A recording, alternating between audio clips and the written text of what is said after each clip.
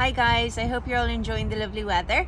So I've had a lot of families asking me recently about travel tips for their little ones, whether it's teeny tiny Bubba or a toddler or both, and I've been giving them some tips and tricks that I've learned along the way. So I just thought I'd share them with you guys, and feel free to share these with friends. For those of you who don't know, I spent many years working as a maternity nurse, a nanny and a CPO, and I'd be country hopping every couple of days. So I'd be in Paris one week, Barbados the next, Dubai the next, so here, there and everywhere with different families that I worked with. So I learned a couple of things along the way.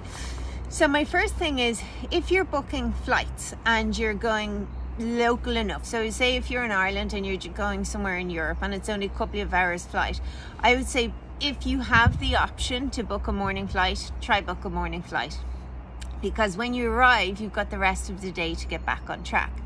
If you're only going to like Spain or France, so it's not that far afield, and you're only going for a week, I would say don't move the schedule. Keep your baby on their usual routine. It means that you don't have to adjust things when you go back. By all means, loosen things up a bit.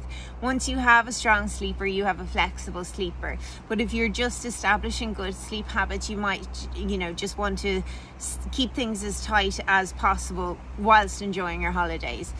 If you're going long haul, so say if you're going to Australia or Dubai and you have the choice of flight times, I know there's not as many flights as there was previously, but if you have the choice of flight times, I would always choose a night flight for a long haul flight.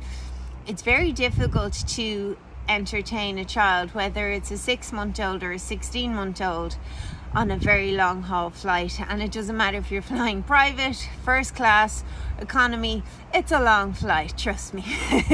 So I would suggest that you book a night flight. It would just make your life that little bit easier. No, they're not going to sleep for the entire 8 hours, but you should get a good chunk of sleep on the flight if you've got a strong sleeper. Now, if you're traveling here in Ireland and your drive is only 2 hours, maybe go, if your morning nap is still quite long, chunky, then go for your morning nap and you've got the rest of the day to settle in. If you have a toddler who's already dropped their morning nap, you might decide to go for their big nap. Now, it's not advised to nap every day in the car seat. It's not safe, but for essential purposes, like you have to get to your holiday destination. So if you can plan your big nap around your drive, it'll just make life easier for everyone. If you go on a long drive during a wake window, that's going to be tough going. There's only so much the wheels on the bus you can sing, and then everyone's going to get annoyed. So if you can plan your drive around your nap, it will make your life that little bit easier. If your drive is like 4 hours, for example, what you could do is head off in the morning and take like a pit stop halfway there, find somewhere, or bring a picnic blanket with you if you've got lovely weather, and let everyone out the car, stretch the legs, have feeds, whatever needs to be done, change nappies, a little bit of fresh air, kick the legs around, and then back into the car and have the second stretch of your drive. When I was working in London, and I worked with a family who had a place in Scotland, and we, not that often, but when we did it, the drive, we actually used to put the children to bed in the car. So we do bat bottle bed, but rather than bed, it was car, and we would take the trip, and we take turns driving, just because it was a long drive. So we had dogs with us, so it just meant that the children, the dogs, the whole crew could go at the same time. So now, when you're traveling, when you arrive, it's nice to introduce the children to the area they're going to be sleeping in. So maybe if you were to arrive, they could, play with their toys on the floor in the room that they're going to be sleeping while you unpack things, so they get familiar with the room. Not necessary, but if you have the option, then, half an hour of playing in that environment is definitely going to help things. If your child sleeps in a dark room at night, then sleeping in a dark room, the new location is going to definitely help. So you can bring your portable blackout blinds, you can put towels up in the window, whatever you need to do. There's no need to bring your sheets from the night before.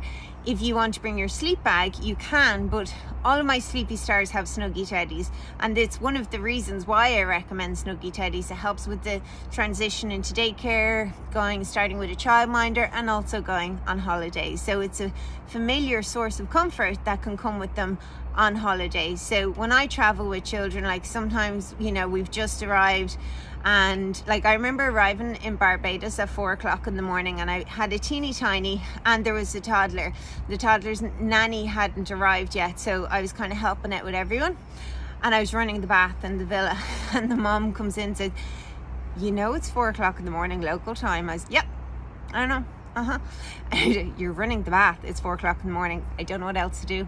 I don't know who slept on the flight, I don't know who fed on the flight, I have no idea what's going on, so we're just going to have a bath. She was like, okay, don't argue with the tired Irish lady. We put the Bubbas into the bath. I handed Bubba to Mammy, said, okay, lovely big breastfeed please, thank you.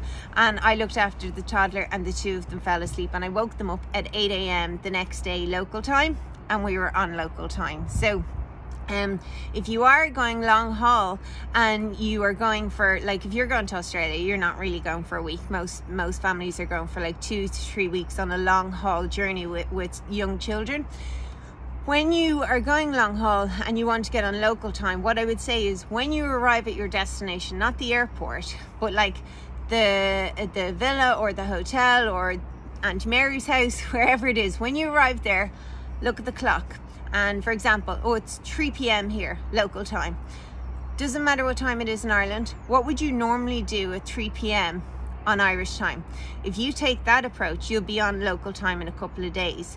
When you return long haul, it's often more difficult to get back on Irish time, but if you take the same approach, you'll be back on Irish time in about 3 to 5 days. So, like, no books will tell you how to get babies from London time to Australian time to Barbados time back to London time in the space of 4 weeks.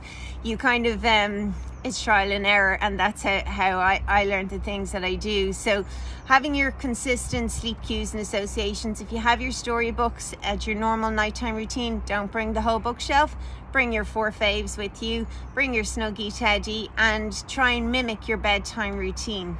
Your child doesn't know what time it is, so say if you didn't arrive at your destination until 10 o'clock at night, you can still do the bath at 10 o'clock at night. If you arrive and you're like, oh gosh, they slept way too much in the car, they're not going to be tired now, that's fine, let them rock and roll, you know, let's play with our toys, let's talk to our auntie and our granny and whoever it is we met on the other side, and have a lovely wake window, and then do your bedtime routine at 10:30. They don't know what time it is. Okay, and that's the joy of having a good routine. You can move it and you can manipulate sleep when you need to, make adjustments.